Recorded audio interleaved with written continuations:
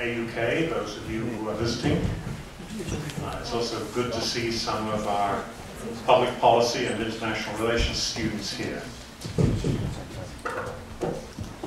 It's a real pleasure for me to introduce a speaker today who has been a great friend of Kosovo for a long time.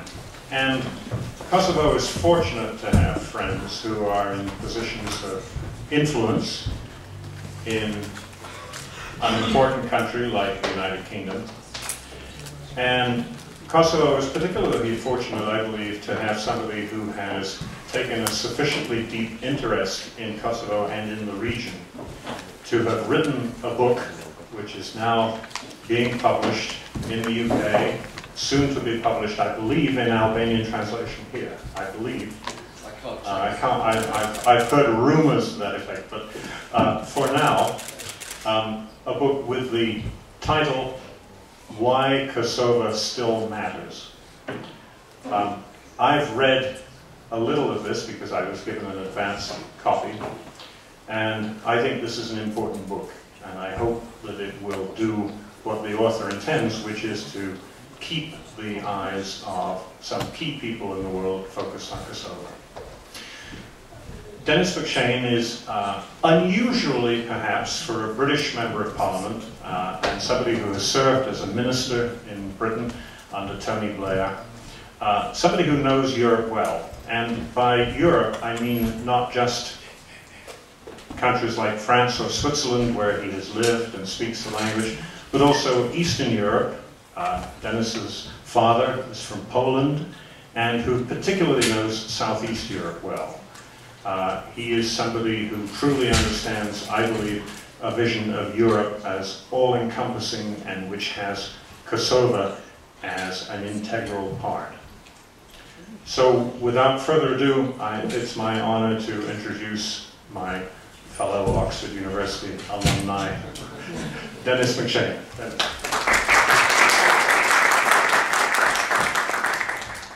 Thank you, Chris. I just learned you're at the same college as David Cameron. I'm not sure if that's if that was a state secret that not even WikiLeaks managed to reveal. But there we are. It's to your honour. David's a very, very nice man, and also together with the British Foreign Secretary, Europe, William Hague, and Europe Minister David Livingstone, I think he's a good friend of Kosovo. His chief advisor, actually, is a lovely lady from Bosnia, Bosniak, and I once said to Boris Tadic, do you know who writes William Hague's speeches on the Balkans?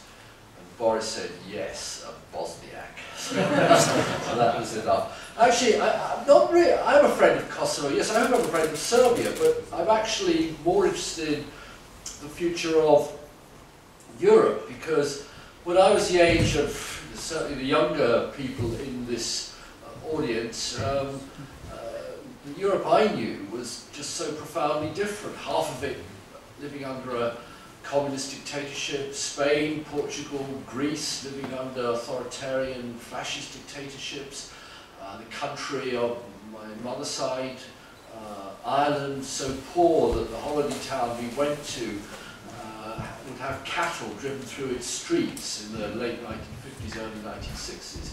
And I look at the Europe today, that my children, all at university, nearly all at university, bar the boy who's got to work hard to get into Oxford or Edinburgh, Chris.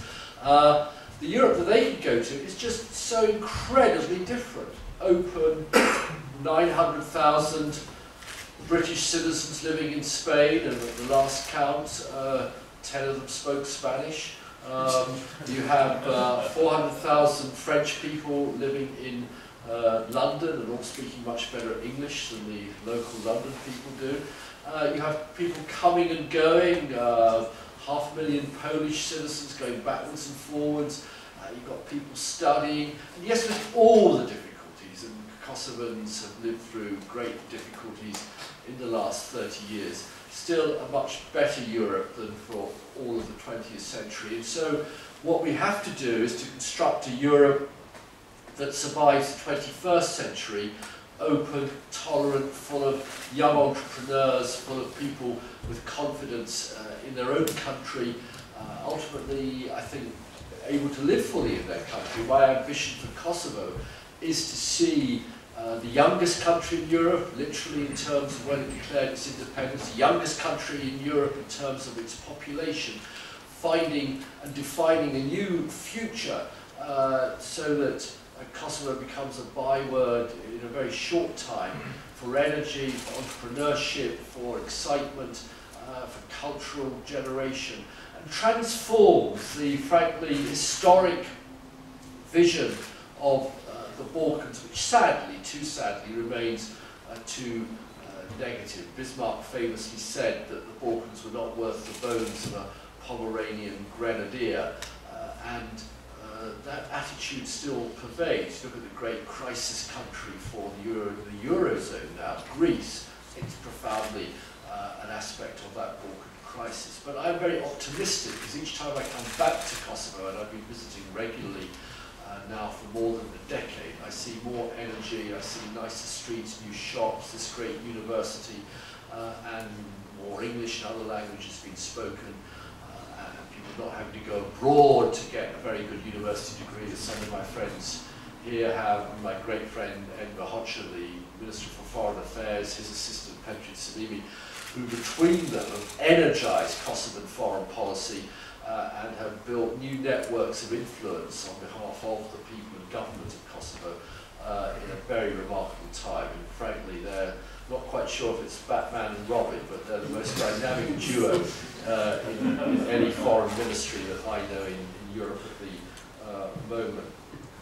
And what the purpose of this book is, why Kosovo still matters, and really I think for many people here there won't perhaps be that much that's new in it, but there are too many academic monographs on Kosovo, long 500-page books of immensely erudite history, and there is the most marvellous history to be written about Kosovo. But who would ever have dared to think that Leon Trotsky, as a correspondent for a Ukrainian newspaper, was writing about the Serb policy of exterminating Kosovo, not in 1995, but in 1905 or 1910. And you get into the highways and byways of Kosovan history. It is absolutely fascinating. But my job isn't to do that. It really is to try and change the image of Kosovo as a problem into the image of Kosovo as a story, what the French call an histoire, the same word for story and history in French, and to present to the people of the rest of Europe, my own country, in the United States and Canada, that Kosovo does have a story, a genuine story, an authentic story, a story of a land, a people, at the crossroads of history between North and South Europe, between the Moors and the Christians, between the Serbs and the Ottomans, between the Albanians and the Serbs, but always preserving an element of an identity that sadly was just so badly crushed in the Milosevic years. And I do think, I mean, I talk about Spain, I talk about Greece, none of them, Franco was no Milosevic, he did terribly cruel things, but there was no Srebrenica, there was no the kind of mass killings that took place here, the terrible wars of 1998 and 1999. And I do think that the Serb people in Europe hasn't come to terms with the fact that both nationalism and populism in Serbia gave rise to Milosevic, and then we in Europe did not understand the necessity and the need to stop it, because the Balkans were an unknown region, we didn't understand it, we didn't know where Kosovo was, but in fact Kosovo came into every one of our own homes, in that in my constituency where I am the Member of Parliament, it's next door to Sheffield, it's a classical steel and coal mining constituency, and there we had our share of Kosovan asylum seekers, very popular, nice boys who married the local girls, but you know what Kosovan boys are like. they were made welcome, but nonetheless they were a problem. They were seen as, you know, arriving and having to find housing and social benefits and the rest of it. And I mean, I argue that the need to take the Balkans seriously isn't just to do good or play fair, but actually in terms of our own national coherence and solidarity in Britain and all the other countries. I mean, Albania now is the 4th language of Switzerland. So many Kosovans had to leave Kosovo during the terrible conflicts of from 1987 onwards, and they went into Switzerland. And I do think, you know, Kosovo owes a debt to Switzerland, and I'm very pleased that Micheline Calame-Ray has just stopped being the foreign minister of Switzerland. Has been a great champion of Kosovo in her work as a foreign minister from a small, but very rich and highly respected country in recent years. And so we do have, though, this failure to find a final settlement in Kosovo, which I describe and discuss in my book. The problem is that the world moves on. The Kosovans actually have behaved very, very well. They don't do violence like in Albania. They don't kill a prime minister like in Đinđić, like Đinđić was assassinated in Belgrade. They don't hide their war criminals in the way the Serbs hid Mladić. And I could have taken you to the block of flats where Mladić was living all those years, or introduced you to his wife who was getting his pension. Contrast that with Mr. Haradinaj Ranush going up voluntarily to the Hague.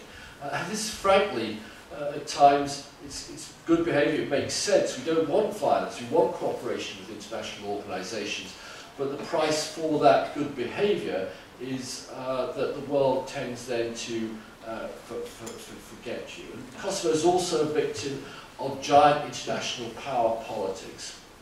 It's not just Serbia, it's the fact that for Russia, it is very, very easy at the United Nations simply to refuse recognition to Kosovo, not to rewrite UN Resolution 1244. And I must say, if any of you want to do a small thesis on international diplomacy, examine the text of Resolution 1244. It is one of the worst written texts ever in the history of the UN. And I would like, I used to be a minister, I used to write this stuff, I would love to find out, in a few days, the passions exploded over the intervention of NATO led by Tony Blair and Bill Clinton, with the backing of Schroeder, Jospin, and Massimo D'Alema.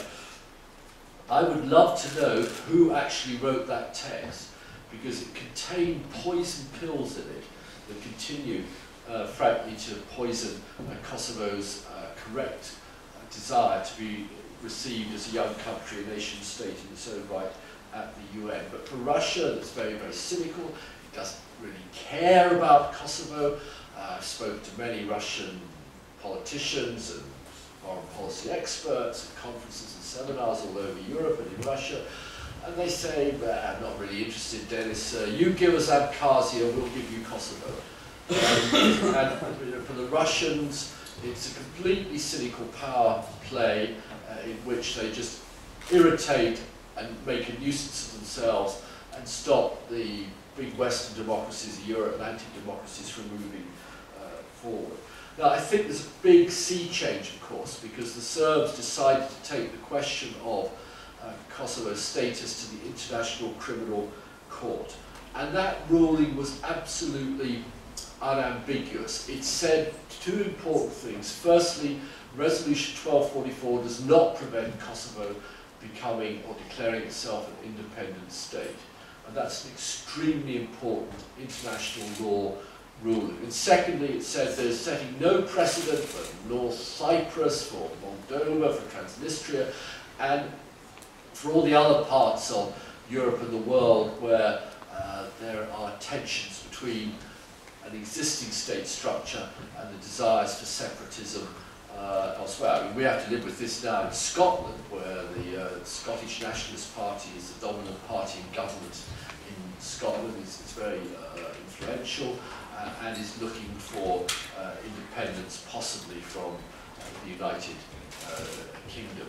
But it would be quite wrong, in my view, to say, oh, because we're frightened of Scotland becoming independent, therefore we should not recognise Kosovo. And we need to get this message out that international law is quite clearly on Kosovo's side. Also get the message out that Serbia is not respecting Resolution 1244 either.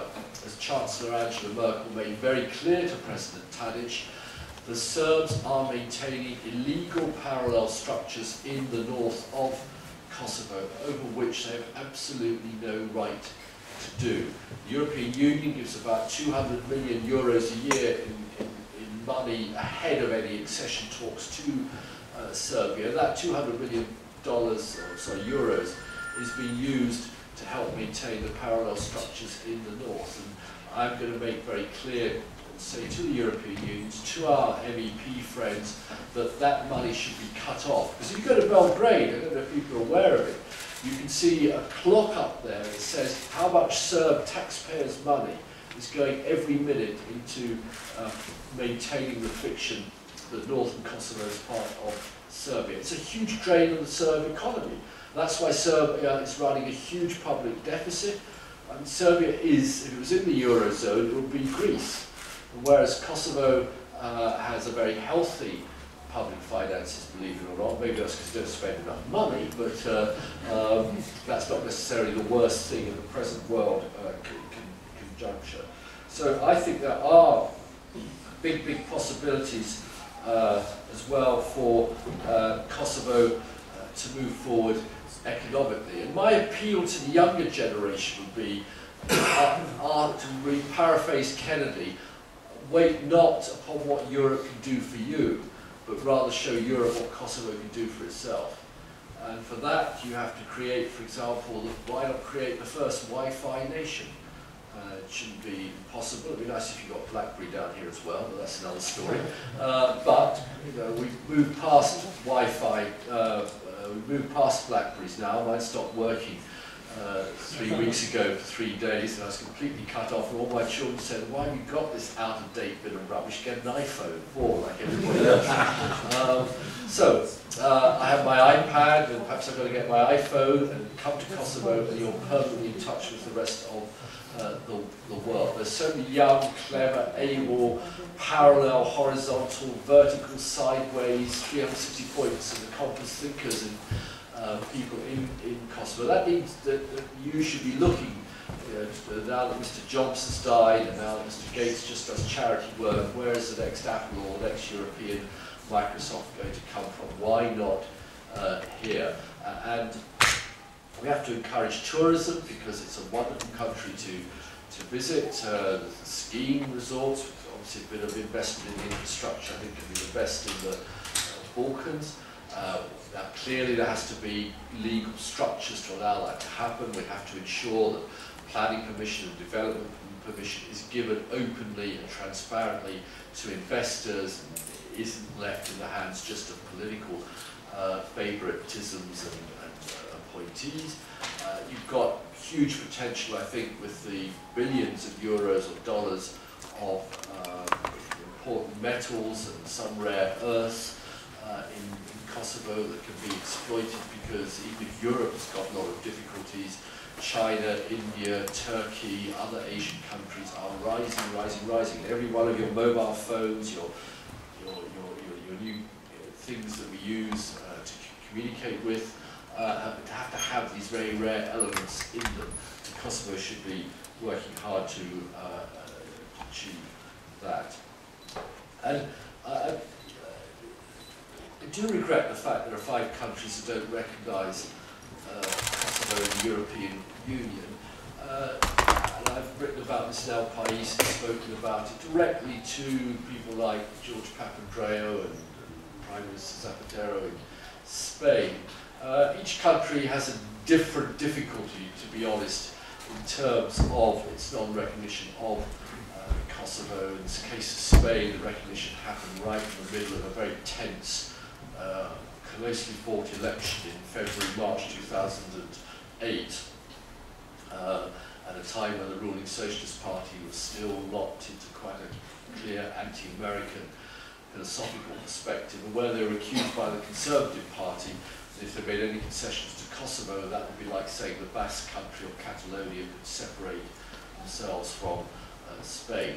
So we have to make clear, citing the International Court of Justice ruling, that Kosovo sets absolutely no precedent at all. And people who have any influence in Spain, who speak Spanish, who know Spanish political classes, Spanish, write in Spanish newspapers and say, look, Spain can recognise Kosovo and it means nothing in terms of either Basque Country or Catalonia or any impact at all on the internal relationship between Spain and its different national peripheral component regions.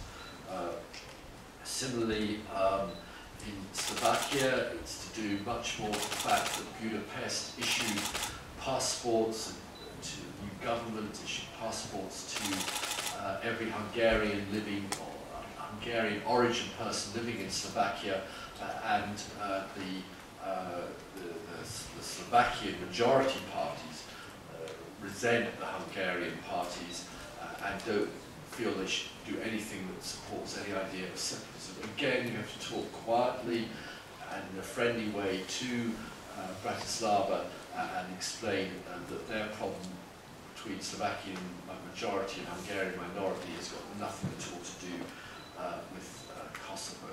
It's a different story again in Romania, where the Romanians have a proverb that says the only friends we've ever had in our lives have been the Black Sea and the Serbs.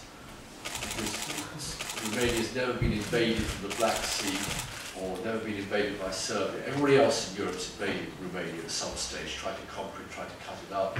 And the Romanians see themselves historically in an axis with Serbia against the Ottoman Empire, against the Moors and so on. Yeah, we could all live in that kind of history. I remember when England ruled half of France, but it's quite difficult to get it back now. And you have again to be gentle and explain to the Romanians that Serbia itself is doing a huge disservice by its policy of non-recognition of Kosovo. Kosovo is never going to return to rule by Belgrade. And when I talk to Serb politicians, they all accept it. I said, why don't you draw the logical conclusion and come to an arrangement with Mr. Taci or the Kosovan government for adequate protection, which is on offer under the Ahtisaari plan, doesn't go beyond that, on offer from Mr. Taci, on offer from all the Kosovan politicians for proper protection for Serb culture, Serb religion, Serb language in the north of the country. I myself would like to see, because I lived in Switzerland for many years, as was mentioned, and there if you buy a carton of milk or a bottle of beer or sausage in the supermarket, everything is printed in 3 languages, German, French and Italian. So why not have a policy in Kosovo that everything is printed in Albanian, Serb and English to show that Kosovo is going to become a trilingual nation. And just doing little symbolic gestures like that could help perhaps to put Kosovo and Pristina in the driving seat as defining this problem, rather than not, I think, under the present leadership and the present Ministry of Foreign Affairs, being reactive to what happens from Serbia. So that's what we have to say, is that Serbia is also the big loser in terms of how it deals with the Kosovan problem. Here we are 12 years after the end of the conflict, and there isn't a final settlement. It's like going into Germany in 1957 and still there was tensions and conflicts arising from World War II. It does Serbia no good at all. Belgrade is a great city, it's a great multicultural city. I mean, I know you can't visit it or don't visit it, but you should.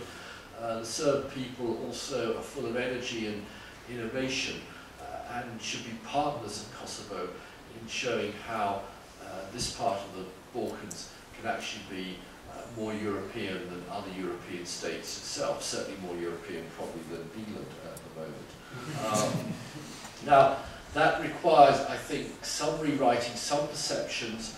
I don't speak Albanian, but I try with some help to look at some of the Albanian papers, just as I don't speak Serbo-Croat. Sorry, Serbian now, not Serbo-Croat, but I get reports of coverage in the Serb papers and Tirana papers, and frankly, we do need a rather more moderate, rather more balanced press reporting in the entire region. We need more New York Times, Le Monde, Republica, and a bit less Bild-Zeitung or Sun or New York Post, you know, the tabloid, exciting, hysterical headlines where everything is presented in black and white. When I look at Greek newspapers printing Mrs. Merkel in a Nazi uniform with a swastika, well, frankly, it's just horrible.